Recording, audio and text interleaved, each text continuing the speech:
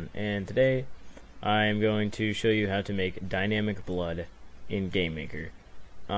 So basically, if you ever played Hotline Miami, their blood is a quick spew. It goes everywhere and it's very impactful and it feels good whenever you kill someone.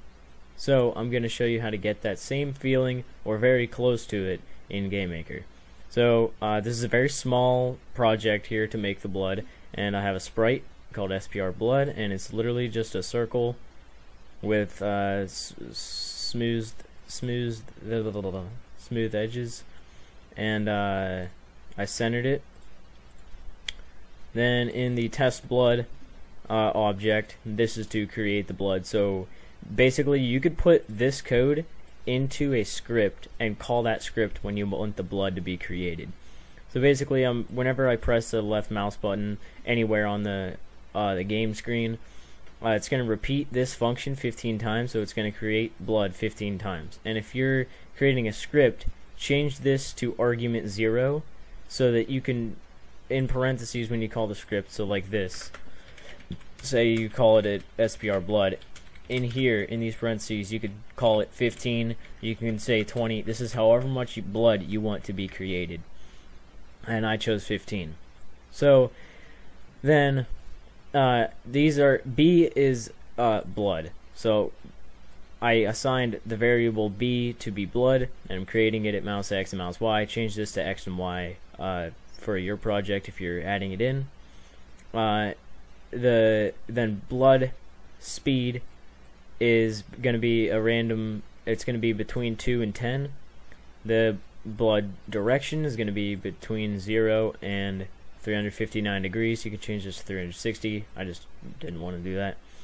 Oh, it doesn't really make much of a difference. And the blood friction is going to be between 0.3 and 0.8. And you can adjust all these values when I show you what it's like. I could show you how to adjust them according to what you would like. Then in the blood object, set the depth to be below everything, or else it'll be showing up above some of your objects. Unless you want that to happen, just adjust your depth to what you want.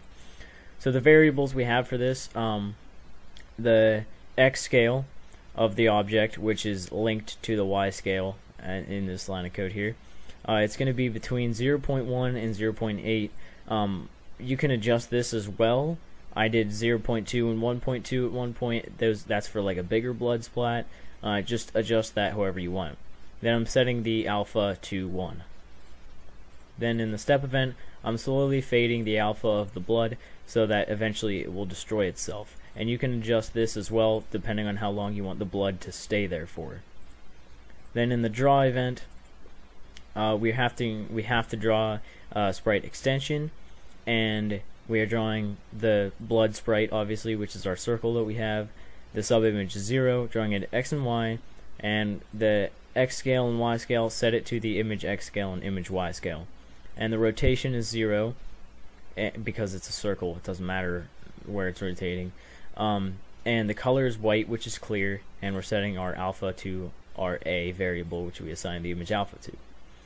So now if I show you this, it may lag for you guys.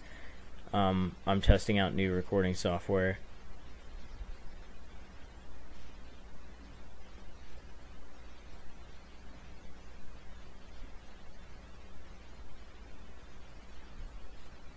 Okay, so here we are. If we press, creates little blood splats everywhere.